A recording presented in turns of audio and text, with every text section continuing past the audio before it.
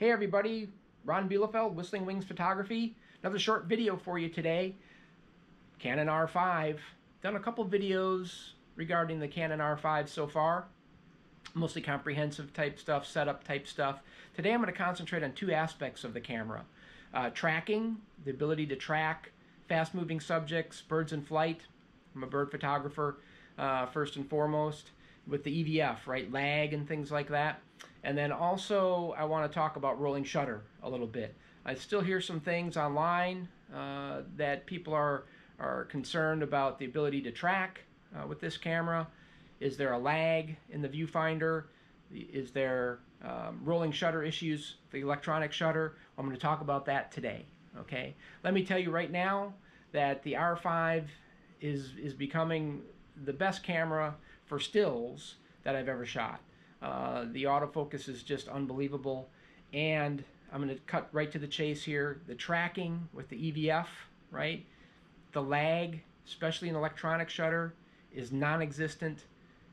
Hearing some things, well, you have to shoot in bursts and stuff, let the camera catch up, you catch up to the bird in flight or the fast action that you're shooting.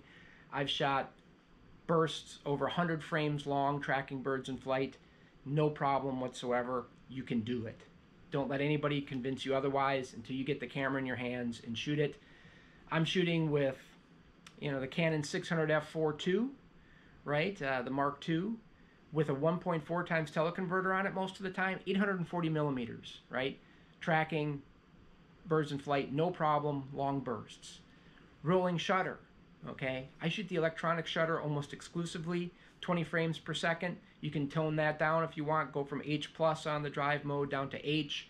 Go down a little bit in your frames per second if that's too much for you. But either way, the rolling shutter on the electronic shutter is basically non-existent for everything that I've done so far. And again, I do birds in flight, so it's not like I'm doing really slow stuff where it wouldn't really come into effect. So what I'm going to do now is I'm going to go to the computer and I'm going to bring up a GIF, basically a motion GIF. I took a series of about over 100 images, right?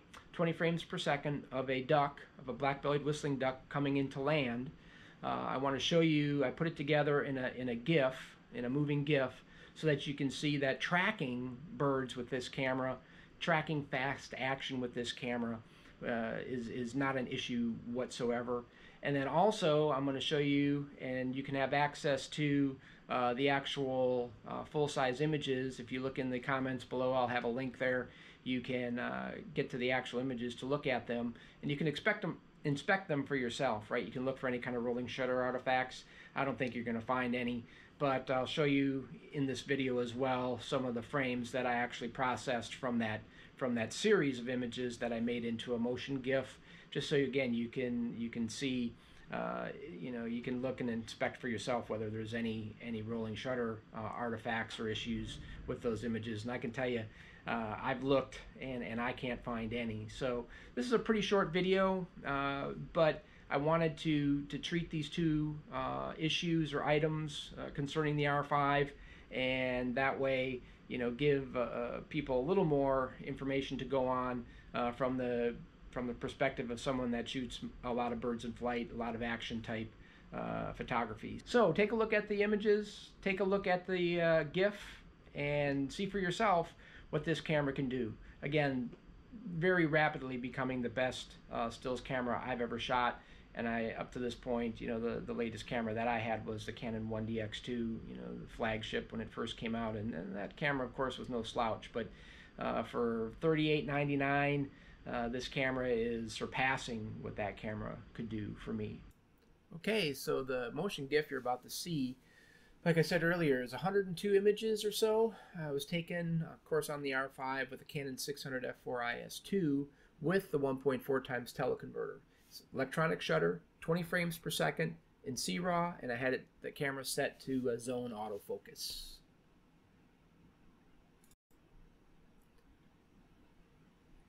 So as you can see, I'm having no problem tracking this bird in flight at all.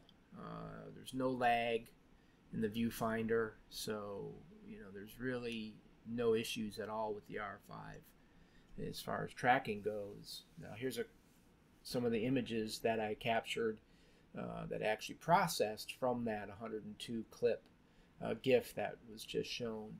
And again, if you go down to the comments, you'll be able to see these images full size, and you'll be able to inspect them and see that there's really no artifacts at all when it comes to rolling shutter, right? So the tracking lag in the viewfinder is non-existent, and then you've got a situation where when you really look at these images, you can't see any kind of rolling shutter effect at all. So in the end, like I said earlier, this camera is really shaping up to be the best stills camera I've ever shot. So until next time, stay safe and have some fun. Get out and do some shooting if you can.